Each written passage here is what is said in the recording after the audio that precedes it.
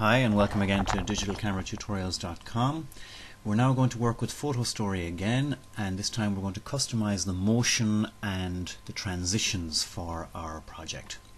So we're not starting from scratch this time. We've already got a project going, the holiday in Rome, so we're going to edit a project. So we go next to that, and it automatically opens the last project that we were working on, the Rome project. So I say click on that. Yes, that's the project I want to open, and it opens it up for me. So here we have the project, and we'll remember from the last tutorial, you should be going through these tutorials in order. Last tutorial worked on adding text, but as we added the text it removed the motion part of it. So we've already imported pictures, so we want to move on to the next section here. We've already added the text, so we don't want to work with that. What we're now going to do is look at customizing the motion here. So we click on the motion, the customize motion, and we're going to specify the start position for the motion. So they're asking us to start with the full picture and finish with the full picture. In other words, there is no motion there as things stand. So what we want to do is to drag these little handles in to find the start point. Now I'm going to focus the starting point on the center of the picture here, and we're going to have our end position out here. That's fine. And we're not going to allow them to set the duration automatically, because if we do, they're going to go very slowly from zooming there to that. So what we want to do is to tell them no, not 13 seconds, but we're going to stick with the 5-second automatic transition. So we'll save that, and then we close. So that's fine. It tells us that that one is now 5 seconds in length. So next thing we're going to do is put the motion on this one. So we customize the motion, and again we have to find the start position, specify the start position for the motion, for this motion, and we're going to have this start off to the side this time, not in the center but here. So you can decide where you want the motion to start, specify the position, so it's going to start there and end here. We'll save that and close. I actually made a mistake on that there. I'll just go back to that, customize the motion. The mistake I made was I didn't set the time, so I'm not going to let them do it automatically. Again, I'm going to stick to the 5-second and save and close. So we're still on 5 seconds here. Now I've started the motion each time in the center up to now. This time we're going to start on the outside, and we're going to finish the zoom towards the center. Now we're not going to zoom the whole way in, we're just going to have maybe that as a zoom.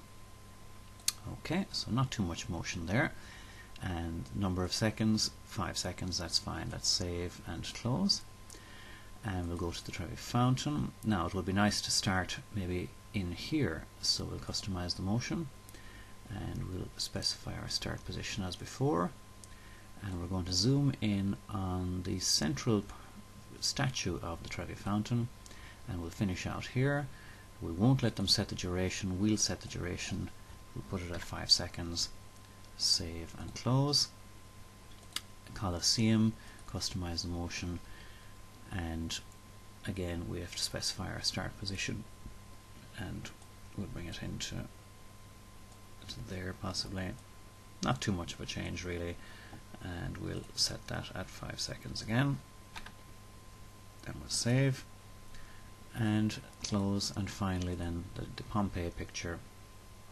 Not a whole lot of it's a very general picture here, so not any particular part that we would like to zoom in on.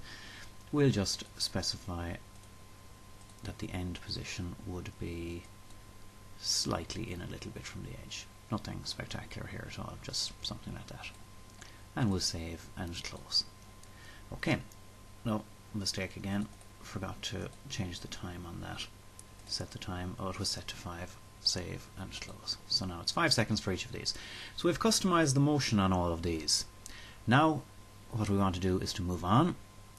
We're going to go next and next, and we need to find a place for this project. So we're going to browse, and we're going to call it Rome Holiday. Now with Rome Holiday with text, we're going to take out the word text. This is Rome Holiday with motion,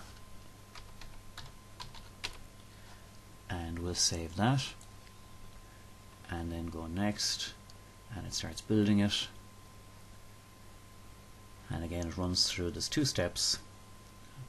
First they prepare the video, then they build the video. So it has to generate the video now. And again, that just takes a few seconds.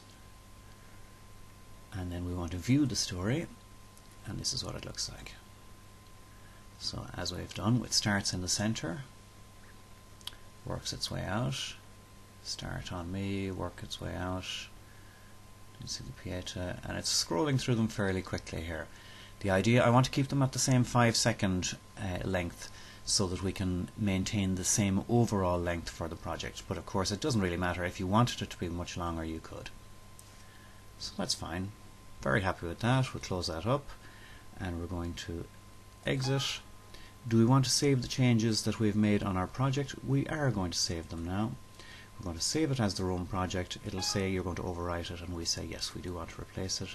So it's going to save our Rome project, and that's it, finished.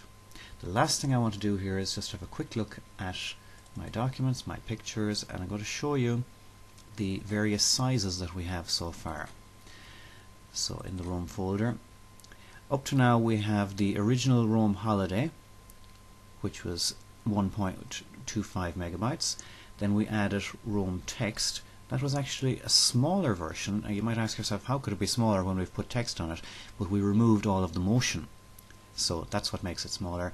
And then we have the Rome holiday, which is the one with text and motion, and you can see that that's 2.15 megabytes, so much bigger than this one. Okay, so that's it. digitalcameratutorials.com.